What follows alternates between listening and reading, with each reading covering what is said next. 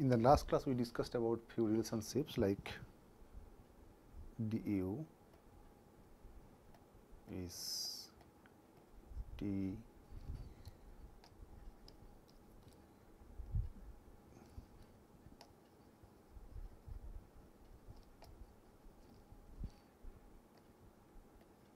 T ds minus P dV, and from there we got relationships like del u by del s at constant V is T and del u by del V at constant S is minus P. We also found dLH is T ds plus V dP.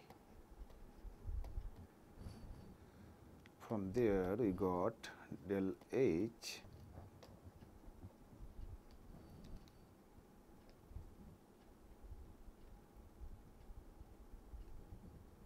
by del S at constant pressure gives T, and del H by del P at constant S gives V. Then we had del dA is minus P dV minus S dt, and from there we got del A by del V at constant T is minus P, and del A by del T at constant V is minus S, and we had dG is V dP minus S dt, and from there we got del G by del P at constant temperature is volume, and del G by del T at constant pressure gives us minus S. Okay, so these are the relationships we have got so far. Okay. Now, if we consider the expression del u, we have considered the expression. Now, we got del u by del S at constant V is T. From there, we get del 2 u by del S del V is del T del V. Okay. We also had del u by del V at constant S is minus P. Okay. From there we can write del 2 u by del V del S is minus del P by del S at constant V. This is at constant S. Okay, since u is a state function, so since u is a state function, it says du is exact differential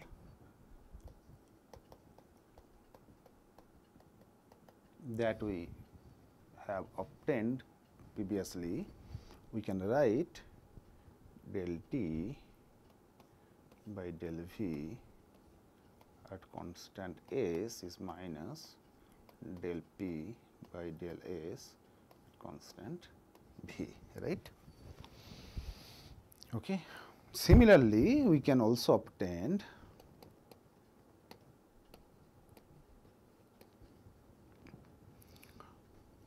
del T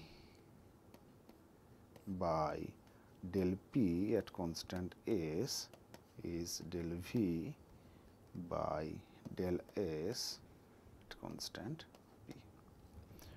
We can also obtain del S by del V at constant temperature is del P by del T at constant volume, and del S by del P at constant temperature is minus del V by del T at constant pressure.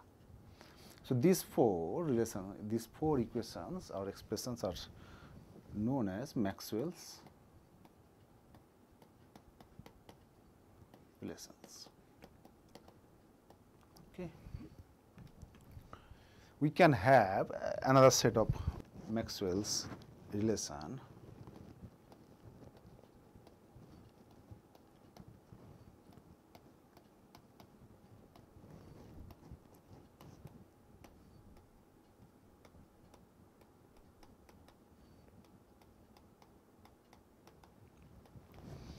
like del U by del S at constant V is del H by del S as constant P, del U by del V at constant S is del A by del V at constant T, del H by del P at constant S is del G by del P at constant T, and del A by del T constant V is del G by del T at constant P. Okay. So these are another set of Maxwell's relations. Next, we will prove that or show that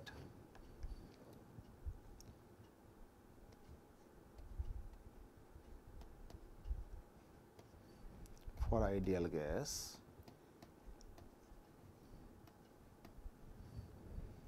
del U by del V at constant temperature is 0.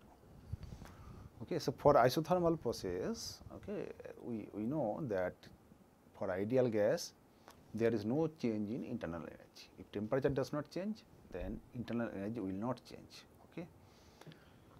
So let us see whether we can prove it or here. Okay, so prove. We know dU is TdS minus PdV, right? Again, S is a function of T and V, right? We know S function of temperature and volume, so we get ds is del S by del T at constant volume dt plus del S by del V at constant temperature dV. So if you substitute the value of T ds in equation 1, so we get, substituting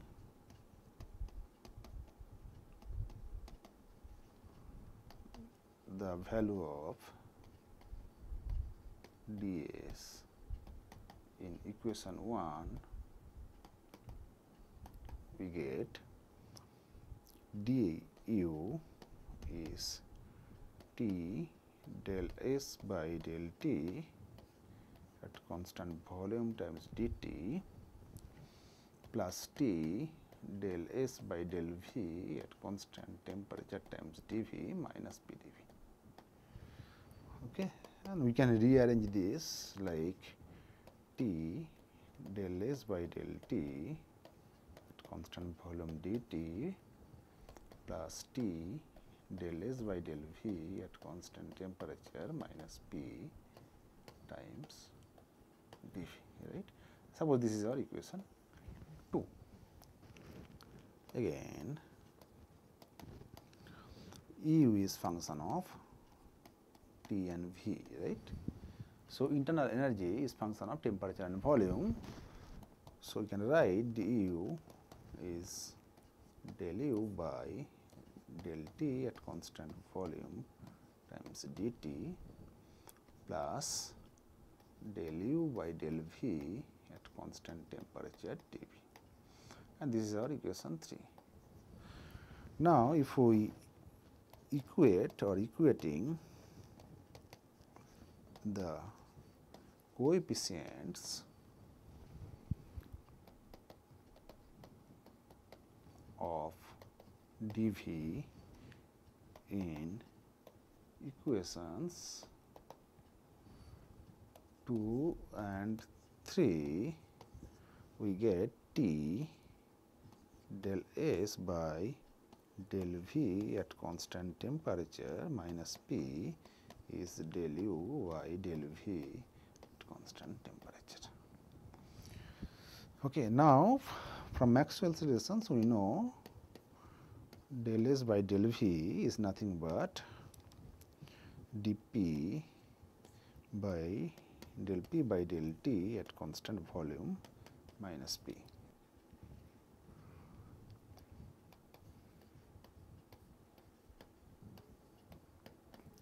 Now, for ideal gas,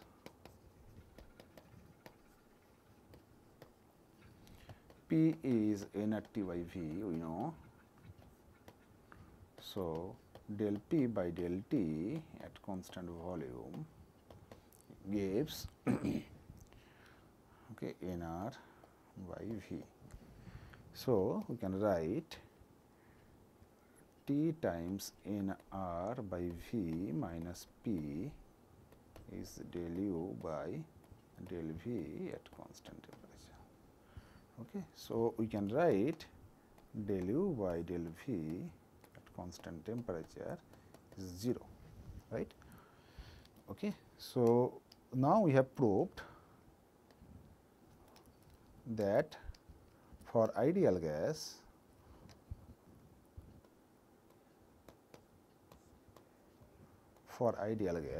del U by del V at constant temperature equals to 0. Okay. So, next we will prove okay, the change in internal energy as we change the pressure at constant temperature will again 0 for ideal gas. Okay. So, we will prove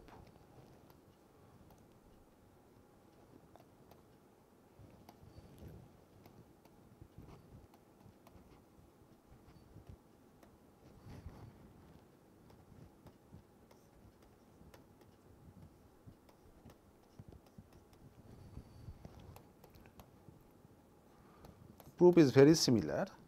Okay. So, here we will consider H or enthalpy instead of internal energy. So, H we know nothing but U plus PV, right. Okay, and for ideal gas PV is nothing but nRT. So, we get U plus nRT. So, for ideal gas PV is nothing but nRT. So, we can write U is nothing but H minus nRT, and this gives you del U by del P at constant temperature is nothing but del H by del P at constant temperature for ideal gas, right. And minus we have one more term here del nRT. You can, if you want, you can write this. Now, we know dH is TdS plus ddt. Okay.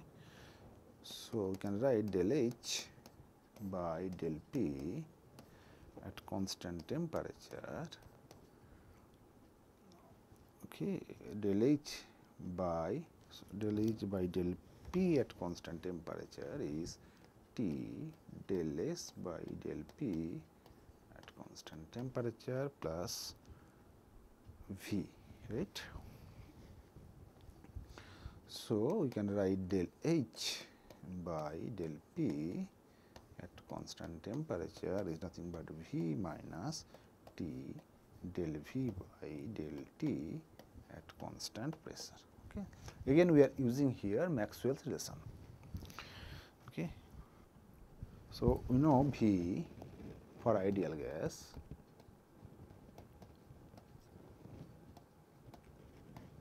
V is nRT by P. Okay. So here, so we can write del V by del T at constant pressure is nR by P. Okay.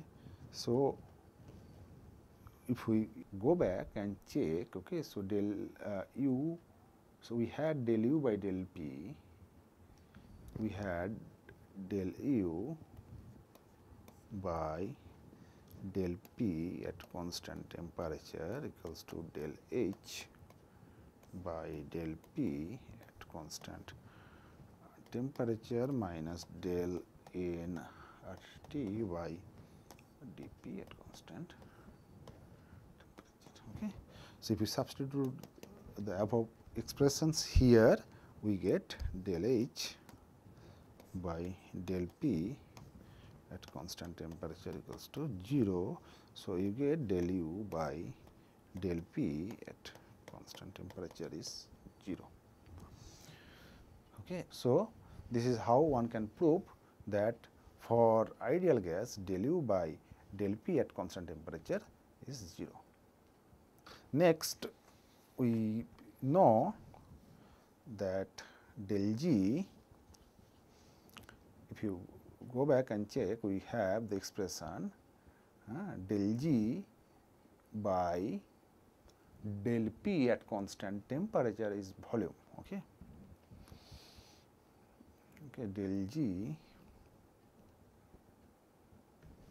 we have del G, we have del G by del P at constant temperature is volume. Okay, is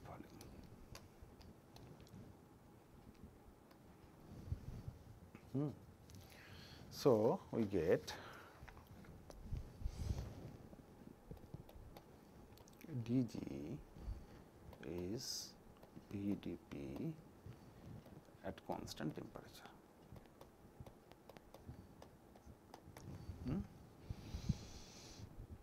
For ideal gas,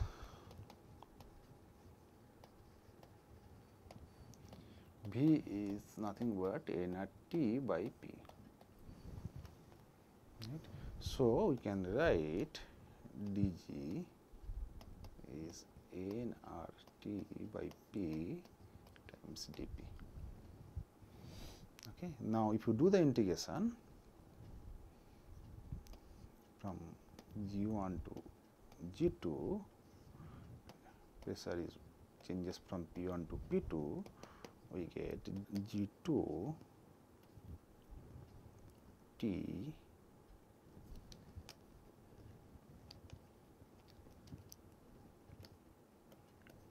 comma P2 minus G1 T comma P1, okay, is in RT ln P2 by P1. So if you divide both sides by number of moles, so we get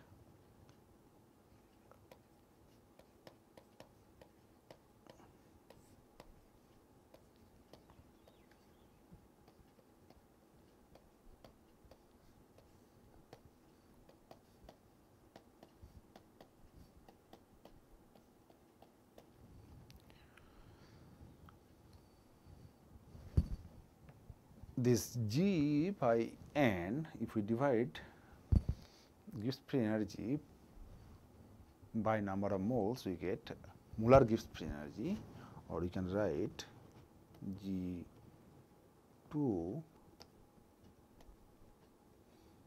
bar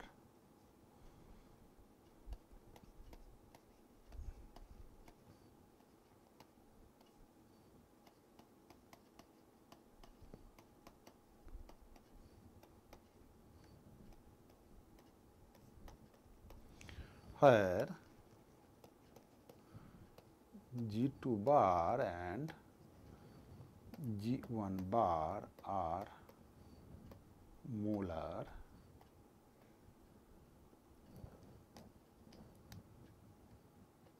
gives free energy. Okay. So, gives free energy per mole is also called chemical potential, you know. So, you can write mu 2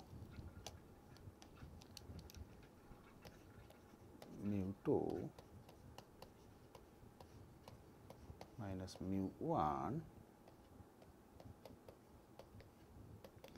is RT ln P2 by P1. Okay. So, where mu refers to chemical potential.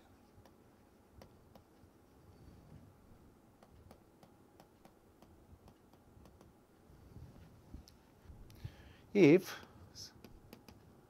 suppose P1 equals to 1 atmospheric pressure and P2 equals to P atmosphere. Okay, then we can write, then in that case mu 2 is nothing but mu T and P, and mu 1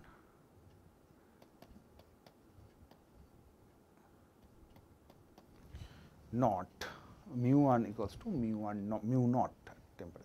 This is standard chemical potential. So, this is known as standard chemical potential.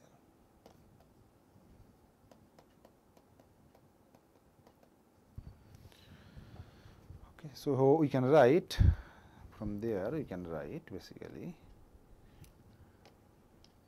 mu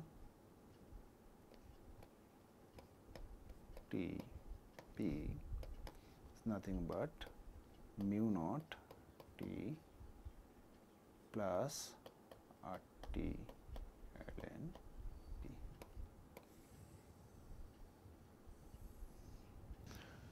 So, what is the definition of standard state then? Standard state means pressure is 1 atmospheric pressure and temperature can be anything. Okay, we need to define temperature. Next, we will discuss Gibbs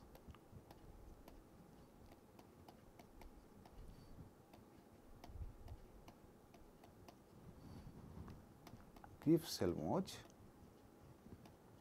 equation. Okay, so we know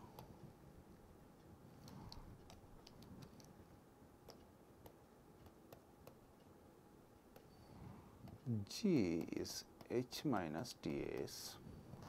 So, we can write, we divide G both sides by T. If we divide both sides by T, we get this. G by T equals to H by T minus S.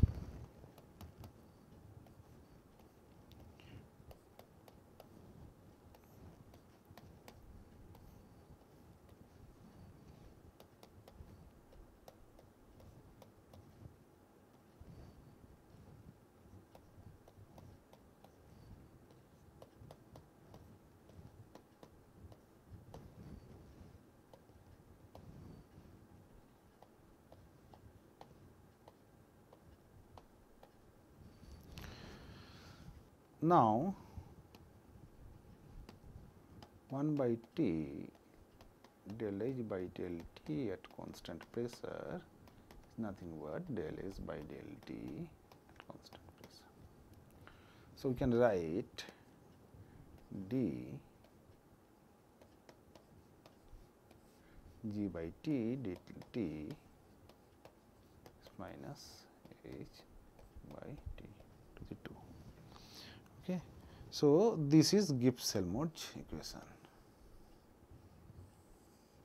This is known as Gibbs-Helmholtz equation. Or we can write, similarly we can write d del G by T del T at constant pressure is minus del H by T to the 2. So, this is also another form of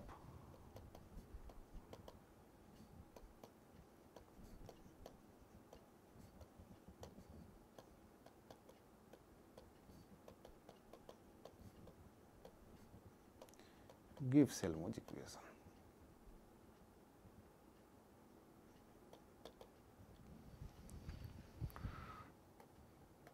So, now we discuss Gibbs-Helmholtz equation.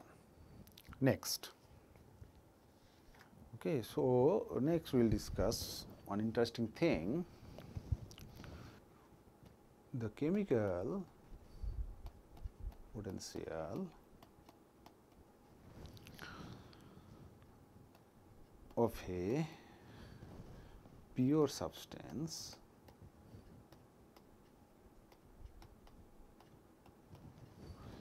in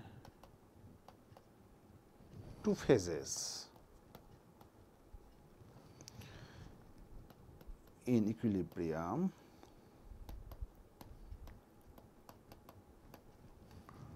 are equal. Next, we will discuss the chemical potentials of a pure substance in two phases in equilibrium are equal. We will prove it. We know this statement. Okay. Today, we are going to prove it. Okay. So, consider, so let us consider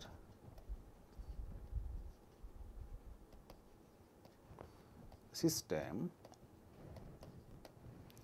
of two phases of a pure substance in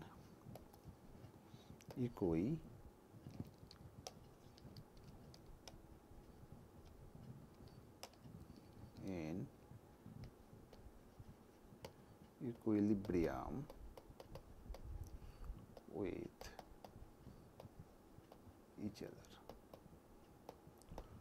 Okay. For example,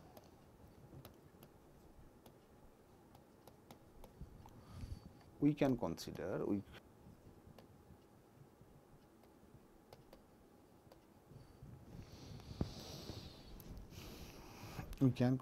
water vapor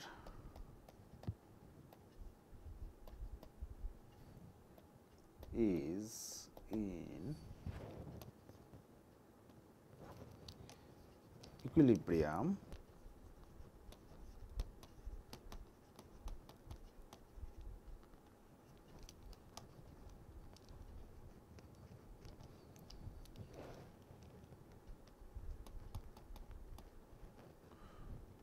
with each other at constant temperature and pressure.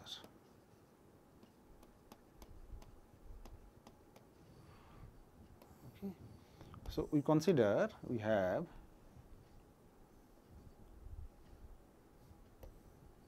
here you have liquid water and you have water vapor, and they are in equilibrium with each other at constant T and P. Okay. Now, suppose GL and GV represent Gibbs free energy in liquid and vapor states respectively. Okay. Now, we consider that GL and GV, they represent Gibbs free energy in liquid and vapor states respectively. Okay. So, what is the total Gibbs free energy of the system? The total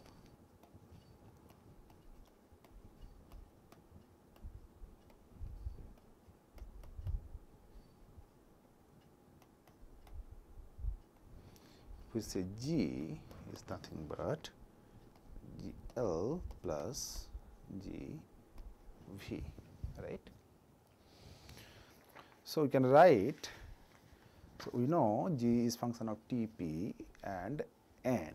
Okay. So, here, so we can write dG is del G by del NL, okay, at constant pressure and temperature times D N L plus del G V del G L here del G V by del N V at constant pressure temperature times D N V. Okay. Where D N L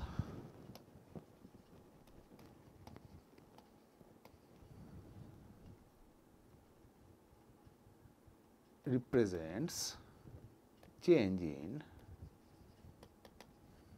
number of moles in the liquid state. So, liquid and vapor, they are in equilibrium with each other. The sum of the molecules in the liquid state goes to vapor space, go to vapor states, right. And similarly, some vapor molecules in the vapor state comes back to the liquid state. Okay. So, and dNV represents change in number of moles in the vapor state. So, as I stated just now, that some of the molecules in the liquid state go into the vapor state, and some of the molecules in the vapor state come to liquid state. Okay. And since the system is in equilibrium, we can write, okay, or it is quite obvious,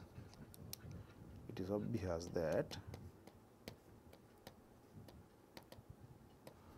dNL is nothing but minus dNV, right, because the system is in equilibrium.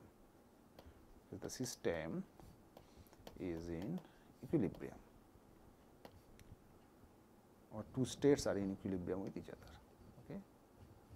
So, two states are in equilibrium with each other.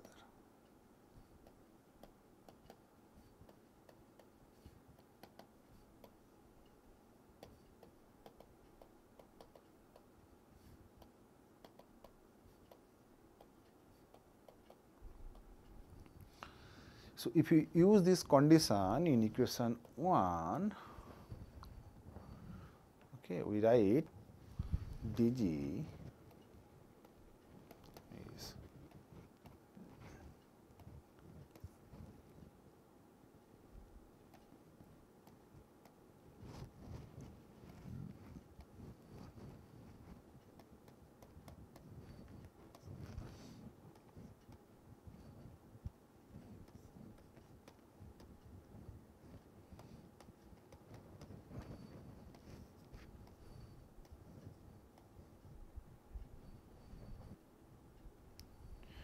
so, if we substitute dNL by minus dNV, we get like this. And then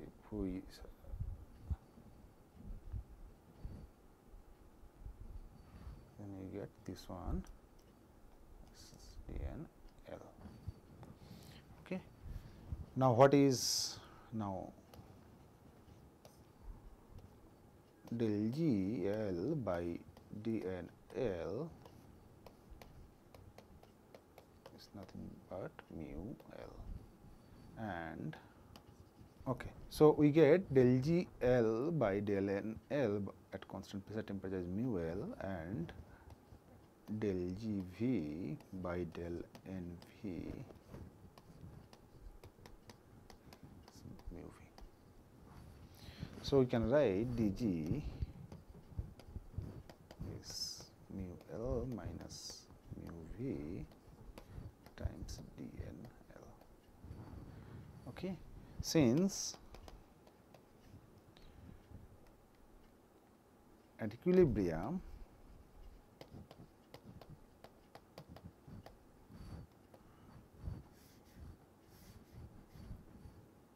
dG at constant temperature pressure is 0, we can write mu L minus mu V, mu L minus mu V times dNL is 0. Now, since dNL is not 0, okay, as mentioned earlier that some of the molecules, so from liquid state goes to vapor state. Okay. So, dNL change in number of moles in liquid state is not 0. So, we can write mu L is to mu V. Okay. Or in other words, chemical potential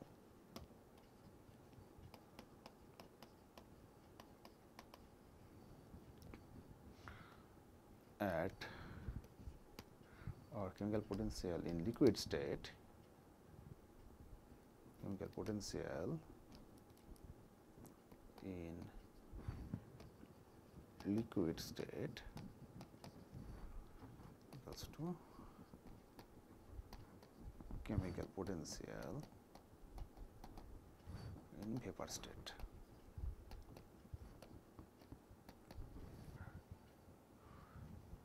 Now, so we obtain that dG is mu L minus mu vapor times dNL, right? Okay. For or when or if the two states are not in equilibrium with each other,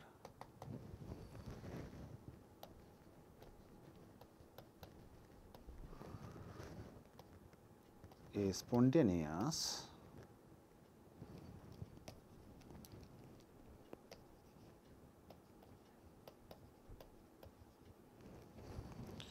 transfer of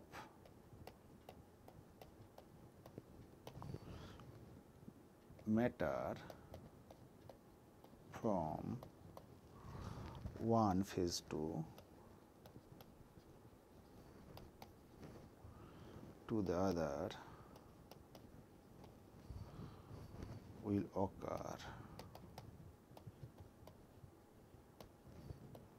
in the direction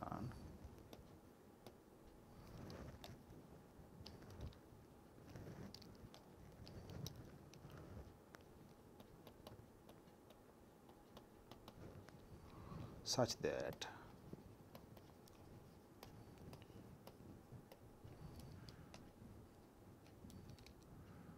dG Tp is less than 0.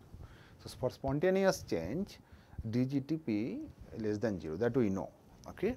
Now, if dNL is positive,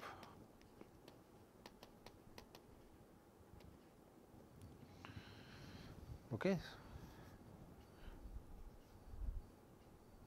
then in order to make dg negative, mu L has to be less than mu V.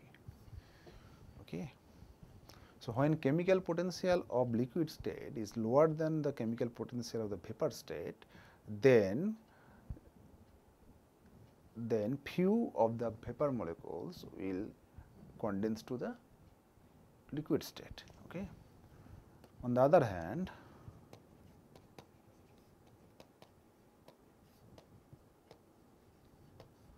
if D and L is negative,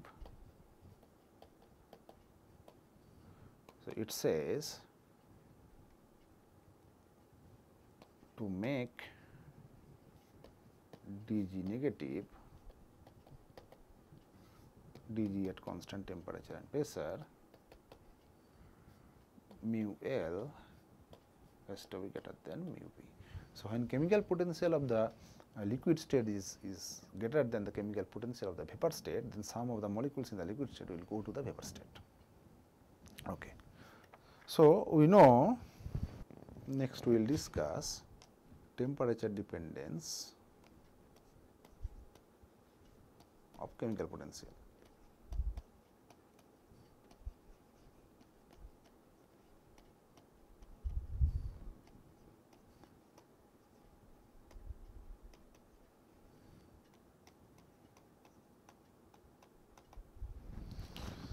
So, we know del mu by del T at constant pressure is minus S, right. How did you get that? Or minus Sm means entropy or molar entropy, entropy per mole. Okay. How did you get it? We know del G by del T at constant pressure is minus S. Okay. So, we can write this one as del G by N by del T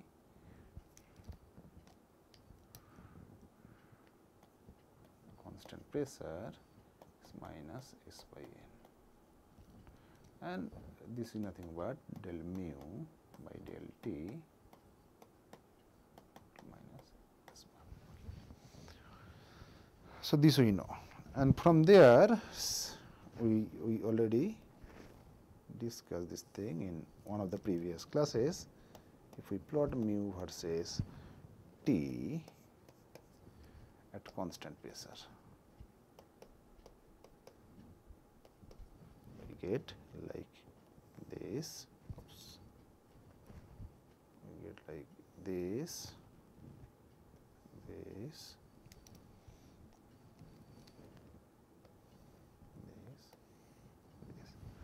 Okay. So, this is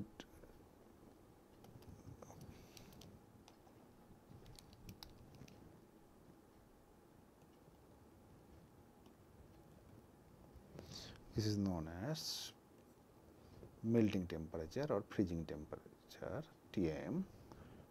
This is boiling temperature or Tb.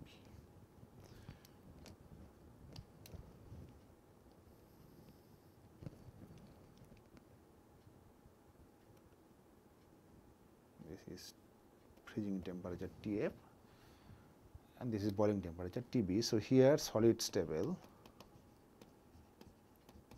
here liquid stable, and here gas stable. This is the freezing point and this is the boiling point, right. Why we get different slope? We get different slope because entropy, absolute entropy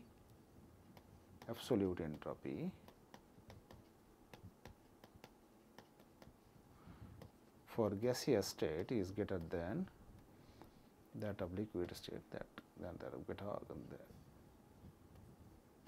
that of solid state. Okay. Okay, since this is there, so we get different slope.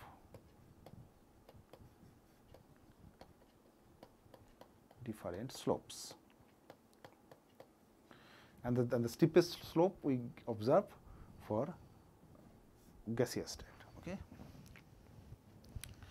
Now, what would happen if we consider pressure is changed, or pressure is being changed? Okay. So, we will consider now pressure dependence, boiling and freezing point.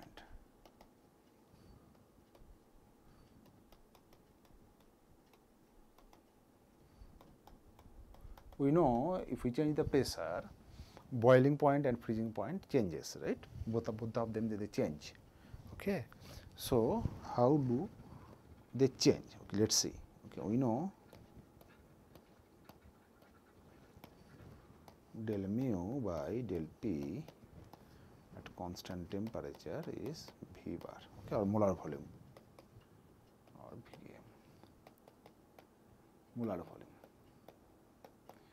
So, how did we get this? We know del G by del P at constant temperature is V, and if we differentiate G versus G by N, okay, so we get this. So, we can write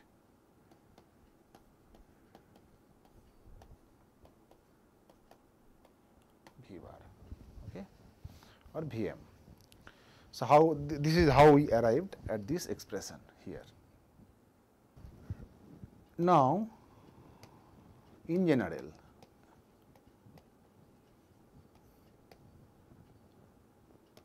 this is always true that molar volume of gaseous state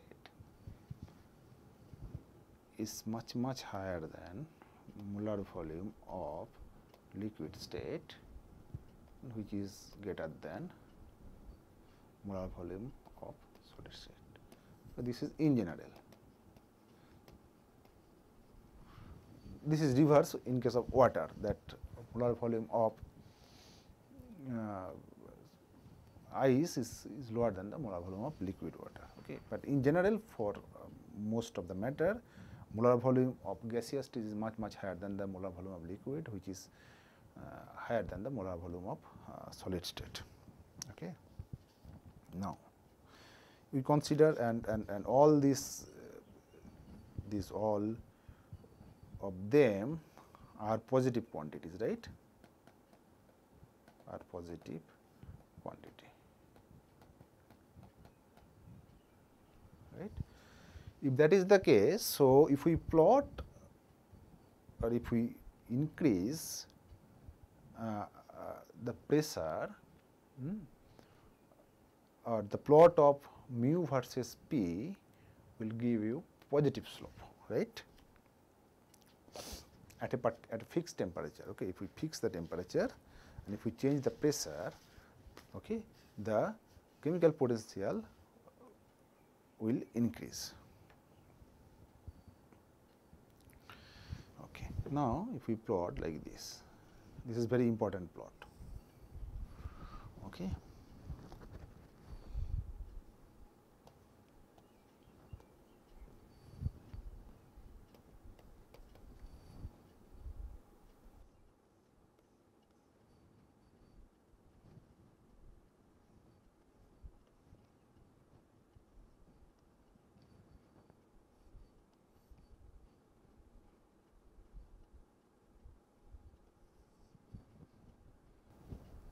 Okay, so here you have low pressure, here high pressure. Okay. Okay, so at a fixed temperature here, if we consider at fixed temperature here, if we increase pressure, mu increases. Okay. Here also this is, now this is our, consider this point.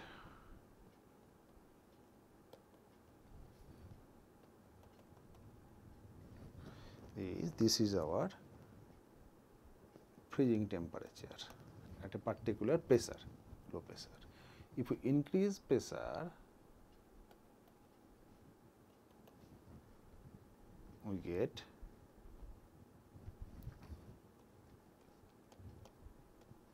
freezing point is this at high pressure value. Okay. Now, what about here?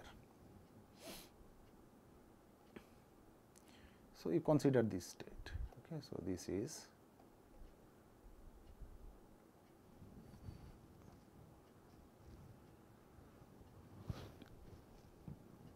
TB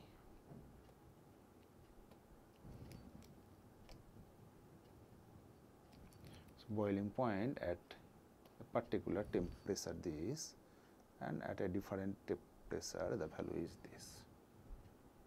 Okay. TB prime. Okay. So, delta TF is nothing but say TF prime minus TF is much lower than delta TB, that is TB prime minus TB, right. Okay. So, why this is like this? Why delta TF is less than delta TB? Because of value of molar volumes. Okay. So, since molar volume of vapor state is much higher than molar volume of solid state. Okay. So, we get this means delta TF is much lower than delta TB. Okay. Thank you.